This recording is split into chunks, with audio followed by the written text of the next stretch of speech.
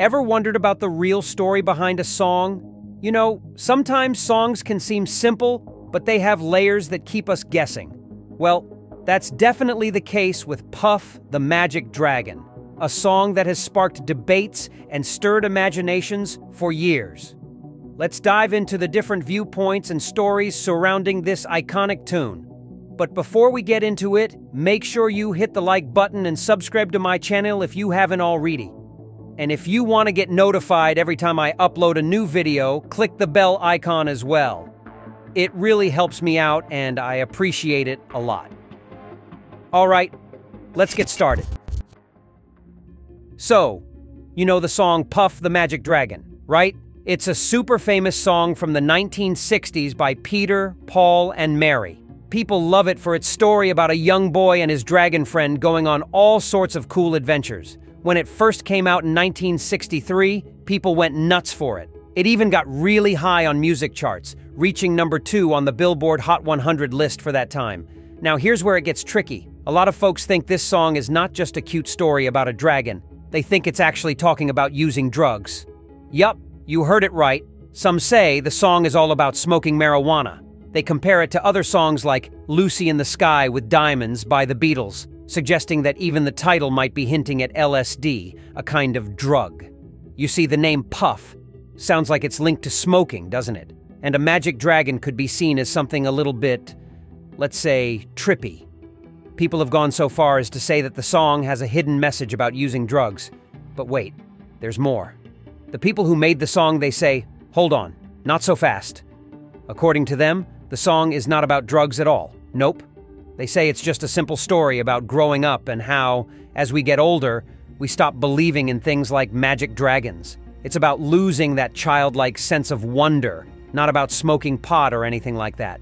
So, you see, the song's creators are very clear on this. They didn't have any drug-related thoughts when they made this song. It's about life, growing up, and how we all lose a bit of our imagination as we age. Hey, have you ever listened to Puff the Magic Dragon? It's this catchy tune from the 1960s by the group Peter, Paul, and Mary. The song tells us a story about a dragon named Puff and his human friend, a boy named Jackie Paper. They have all sorts of fun in a magical place called Honolulu. So, why is there all this talk about the song being about something else? Well, some people think the song is a secret message about smoking weed. Surprised? Me too. Let's dive in a bit. The song starts off with the lines, Puff, the magic dragon lived by the sea and frolicked in the autumn mist in a land called Honolulu. Some people think that autumn mist is actually talking about smoke, like from a joint or something. But wait, there's more. You see, Puff is green, just like marijuana leaves. Coincidence? Some don't think so. Plus, Puff hangs out in a place called Cherry Lane, which people say might be about the lit end of a cigarette. And let's not forget about Jackie Paper, Puff's friend. His last name is Paper. Some say it's like rolling papers for cigarettes or joints. And what about Honolulu? Some think it's a different way to spell Hanalei, a place in Hawaii known for growing weed. But before we jump to conclusions, it's important to know what the songwriters themselves said. They've been pretty vocal about it, saying that people are just reading too much into it. According to them, the song isn't a secret code for smoking pot. Nope. They insist that it's just a tale about a boy and his dragon and how we all grow up and lose our sense of magic and wonder. Isn't it amazing how a simple song can get people talking and guessing about what it really means? It shows you how people can see things in many different ways, depending on what they're thinking or what they want to believe. Now let me take you back in time a bit to clear up some things. Peter Yarrow, one of the main people behind the song, was a student studying physics at Cornell University in the late 1950s. He had a buddy there named Lenny Lipton, who was also into physics.